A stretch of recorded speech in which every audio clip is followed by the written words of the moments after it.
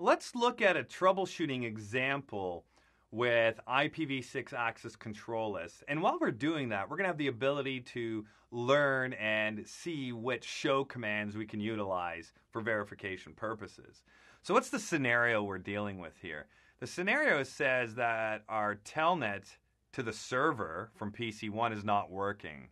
So we're going to have to investigate what the problem is. We have a feeling that it's related to IPv6 access control list.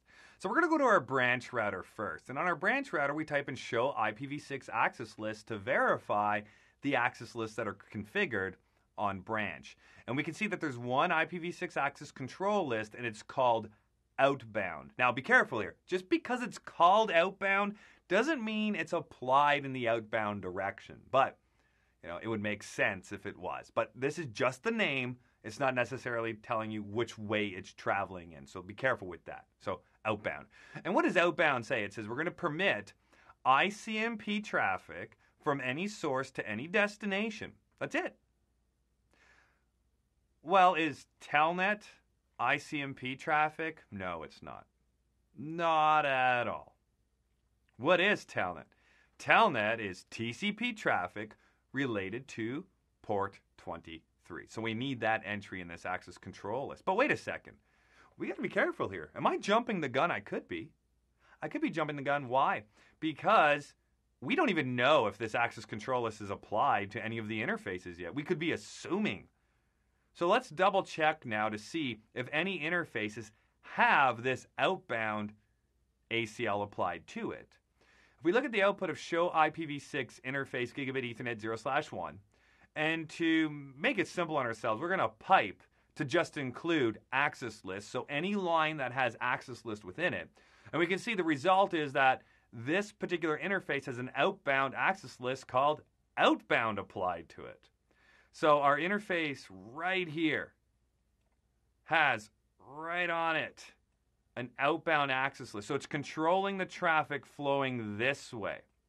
So if we go back, we'll see here that we're permitting ICMP any. So we are allowed to ping from PC1 all the way to server, but we're not able to telnet from PC1 to the server because of that particular access control list. So how do we fix it? We're going to add another entry to that extended IPv6 access control list. So we're going to type in IPv6 access list outbound, because that was the name of it, outbound.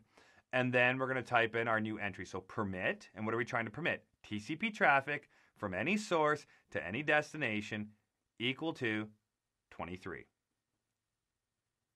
Now I want to take a look at one more example here. And that example is going to be related to an inbound access control list that's applied to gigabit Ethernet 0/1. Right now, we have an access control list applied inbound on that interface. And that access control list says permit IPv6 traffic from this particular source network going to any destination. And it's applied inbound. So that address right there, that network includes this address. So that means the server can successfully communicate in. But the problem we're having right now is that there is no communication whatsoever. We're trying to reach that server, but traffic's not coming back to us. And the reason why is because if we look at branch doesn't have any OSPF routes in its routing table for that particular network. And the reason why it doesn't have any OSPF routes in that particular for that particular network is because an OSPF neighborship is not forming. Now, why would an OSPF neighborship not form? Well, we're dealing with OSPF v3 here, so for IPv6. How are OSPF v3 neighborships formed? They're formed by sending multicast packets to the FF02:5 multicast address. But the source of those come from where? The source come from the link local address of the device. So if we're talking about inbound on gigabit 0/1 of branch, we have those multicast packets coming into the interface, but right now, if you look at the access control list says we're only permitting traffic from the server's network. That's it.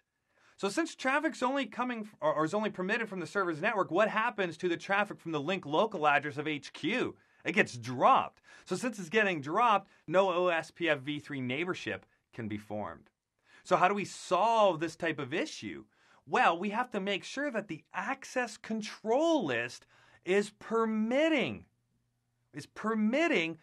traffic sourced from FE80 inbound on that interface.